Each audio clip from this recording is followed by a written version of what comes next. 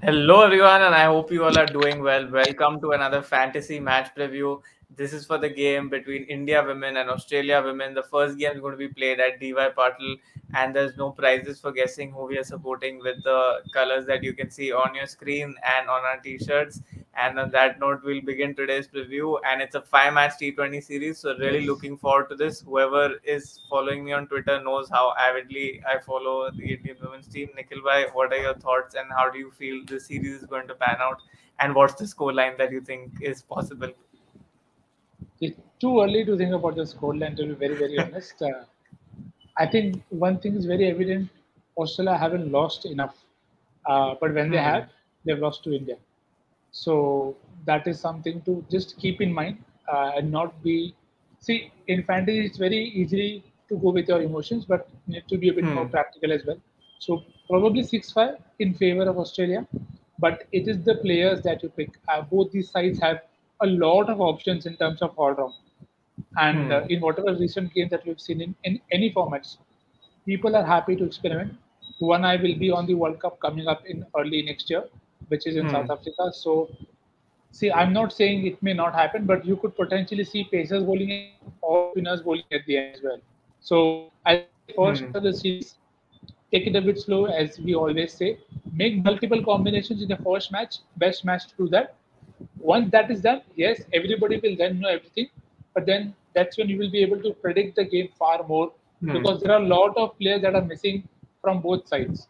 So, I mean, the standard ones that you want to say. Right, will be a very interesting series to watch. And on that note, first up, let's look at what venue conditions we have in store.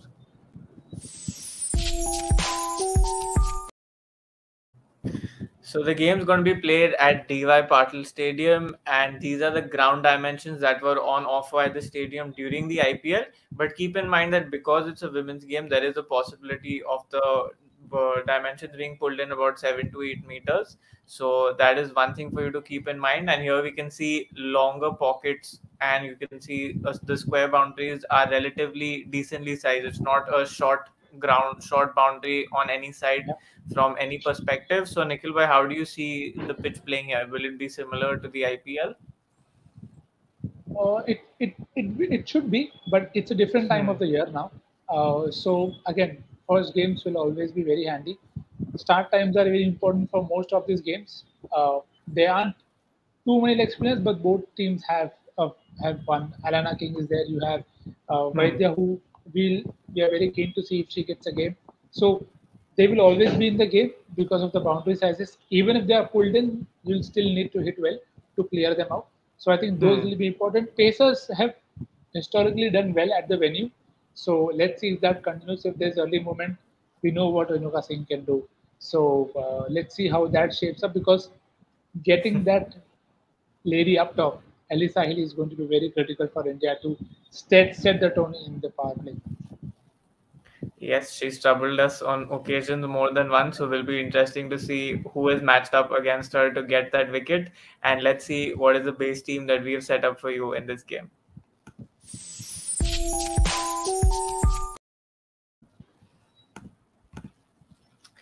So this is the base team, like you can see, and we have gone with 5 batters. Now that might be a slight surprise to you based on whatever we have currently spoken, but some key things for you to keep in mind: Harmanpreet Kaur can bowl. Elise Perry has bowled decent amount of overs throughout the WBBL. So these two guys are not practically just batters; they're also going to contribute with the ball. And Jemima, if she plays, while she did have a short lean patch recently in the internationals that she's played, she's looked impressive, and she also has had a lot of game time against Australia and with all these Australian players in the WBBL. And the same goes for Mandana, and hence it becomes difficult for you to drop any of them. Nikhil bhai, I'll not ask you if you want to pick anyone more, but I want to ask you if you want to drop one of these batters, who would it be? So I'm going to be a bit biased here in terms of I'll pick more batters from the side that is batting first, is what I feel for now. So if India bat Hmm. first, Jemima will definitely be in my team, and same is the case with Australia for Beckham. What I might be tempted to see once we have the information on the toss and the lineup is maybe I'll want to stack in more spin bowling all rounders depending on the wicket, because that way you have to be very sure of Perry and Herman bowling, and you often see that sometimes it's very random. This year has been of randomness. Devon Thomas has taken a test wicket. Sorry, I cannot go by not mentioning that in any video that we do today. So that is how you have to visualize firstly.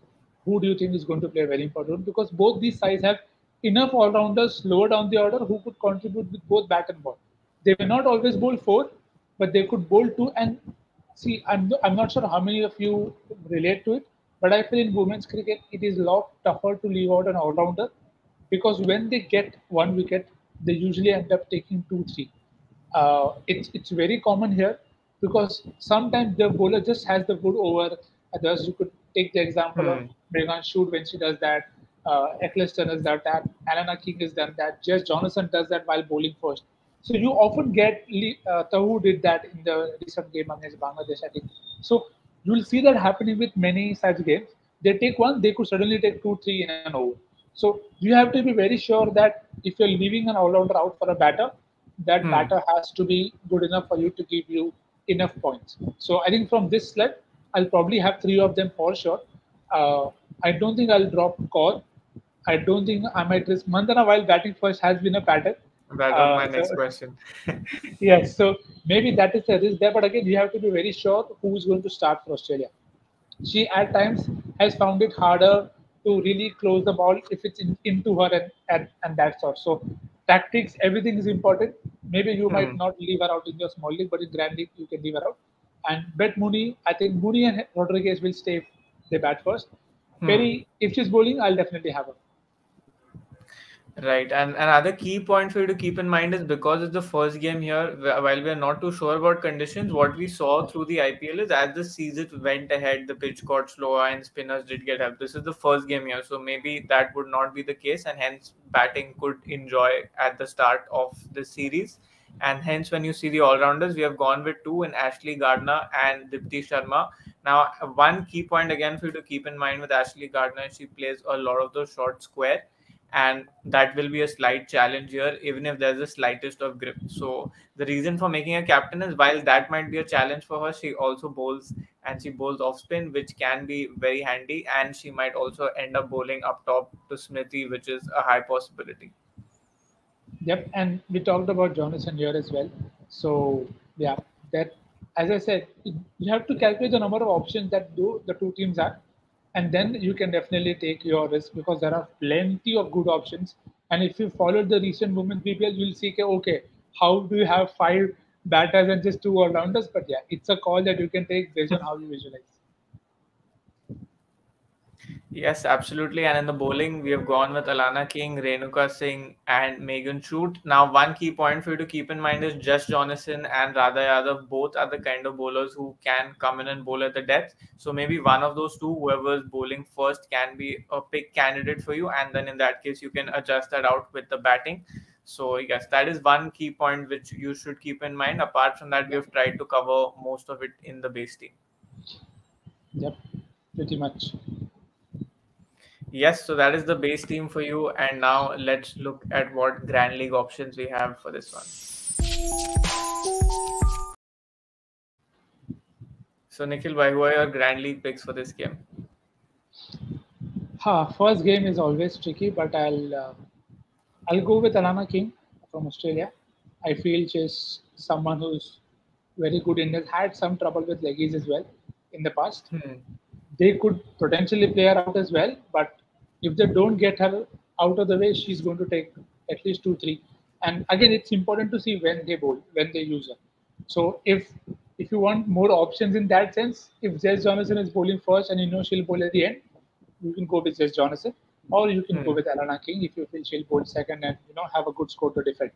So that is from Australia based on toss as well. From India, I'll give you two options again because it's the first game. You can have that extra bonus if you want to call it that. Similar, a name that we discussed before, Radha Yadav. Again, she's very disciplined. When she gets it right, she gets and she's very good fielder as well. So you want to capitalize on all those points from wherever you can get them. The next pick is Anjali Sarvani. I hope she gets a game. She was the leading wicket taker in the recently concluded senior women's T20 tournament. So she's in form. You want those wickets up top. So let's see how she is used. If she gets a game, I'll be very tempted to have her in the side as well. Right, those are some very interesting picks from Nikhil Bhai. Up in case you missed out Alana King, Radha Yadav, and Anjali Sarvani. And now over to my picks. I'm going to make two of them, and I'm going to keep it simple. I'm going with Heather Graham because you saw her form in the BBL in the WBBL. I don't know if she'll get a game, but again, if she gets a game, she's someone who gets a lot of her wickets called square at the square boundaries, and that's a possibility here. She has a very strong batting game down the ground, which again will be of good use even if there is some sort of grip in the pitch.